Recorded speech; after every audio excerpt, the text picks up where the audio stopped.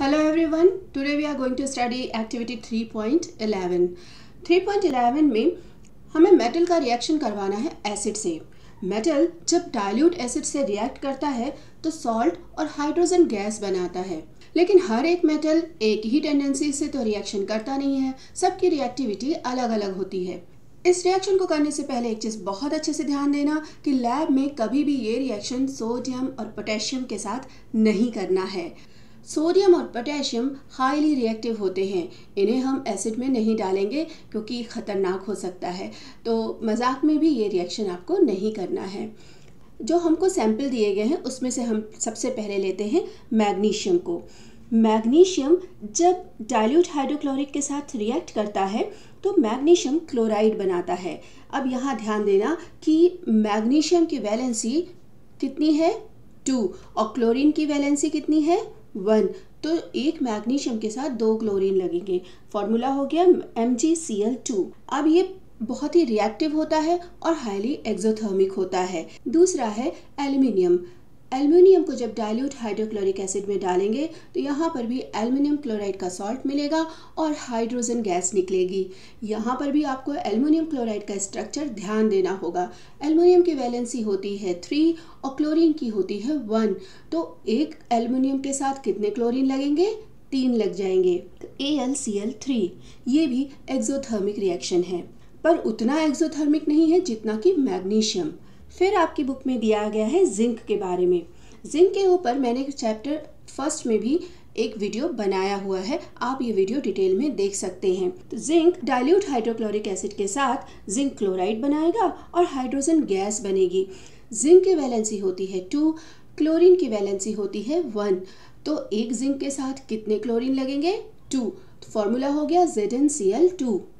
ये भी exothermic reaction है। इसके बाद दिया है iron. Iron dilute hydrochloric acid के साथ मिल करके फेरस क्लोराइड FeCl2 और हाइड्रोजन गैस बनाता है। ये भी एक्सोथर्मिक रिएक्शन है, लेकिन मैग्नीशियम से ज़्यादा एक्सोथर्मिक नहीं है। आप ध्यान दीजिएगा कि अभी तक हमने जितने भी प्रैक्टिकल किए, ये सभी मेटल्स डाइल्यूट हाइड्रोक्लोरिक एसिड में डालते ही ऊपर की ओर उठने लगते हैं, क्योंकि हीट मिलती है और बबल्स फॉर्म होते हैं। वहीं अगर हम कॉपर को हाइड्रोक्लोरिक एसिड में डालते हैं तो ये कोई भी रिएक्शन शो नहीं करता है।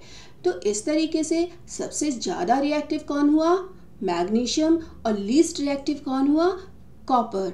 तो इस एक्टिविटी में एक क्वेश्चन दिया गया है, विच metals reacted vigorously with dilute hydrochloric acid. तो बताओ मैंने किसको बताया था सबसे ज़्यादा एक्सोथर्मिक है, यस मैग्नीशियम। दूसरा क्वेश्चन है, with which metal did you record the highest temperature, and the answer is same magnesium. Third question है, arrange the metal in the decreasing order of reactivity with dilute acids. तो magnesium सबसे ज़्यादा reactive था और सबसे कम reactive कौन था copper.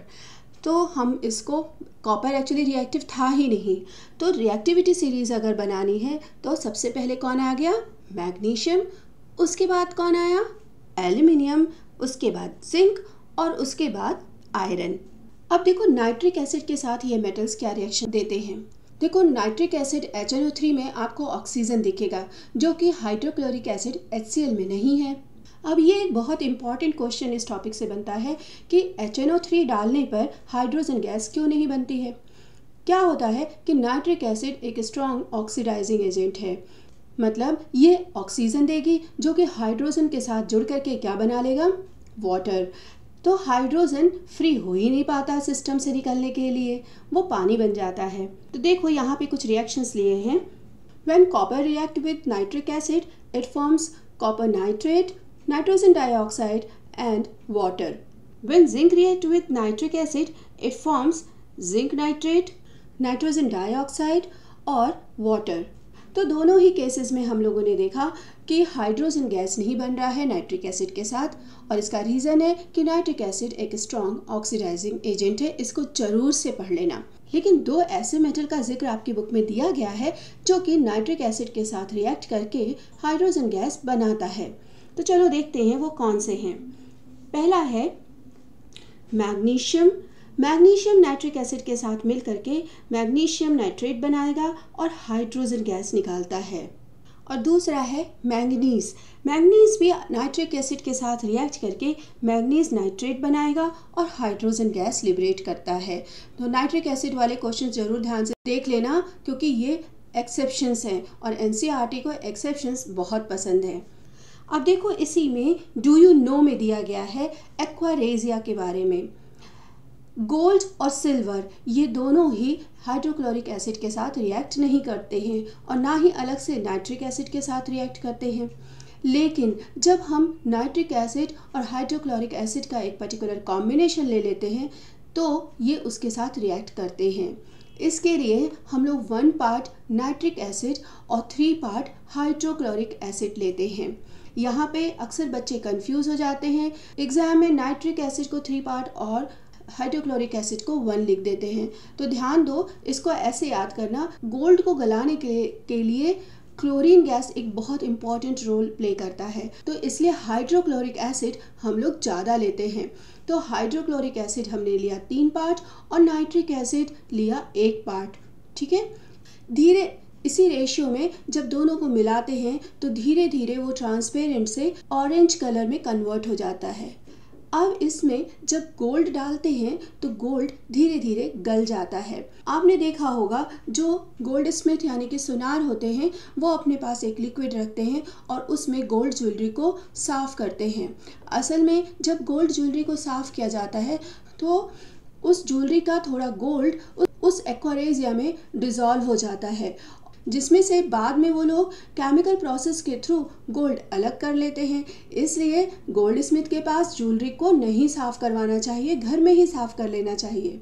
तो हम लोगों ने अभी तक ये पढ़ा कि हाइड्रोक्लोरिक एसिड के साथ मैग्नीशियम, एल्युमिनियम, जिंक और आयरन रिएक्शन दे रहे थे, जिसमें से कि मैग्नीशियम सबसे ज़्यादा रिएक्टिव था, वो सबसे ज़्यादा एक्सोथर्मिक भी था। वहीं नाइट्रिक एसिड के साथ मेटल जब रिएक्ट करेगा तो हाइड्रोजन गैस नहीं बल्कि वाटर बनाएगा। और इसका रीज़न क्या है? नाइट्रिक एसिड एक ऑक्सीडाइजिंग एजेंट है जो कि हाइड्रोजन को वाटर में कन्वर्ट कर देता है, मतलब अपना ऑक्सीजन हाइड्रोजन को दे देता है। जबकि HCl में ऑक्सीजन है ही नहीं तो हाइड्रोजन का ऑक्सीडेशन होगा ही नहीं। हमारा डिक्रीजिंग ऑर्डर क्या हो गया रिएक्टिविटी का?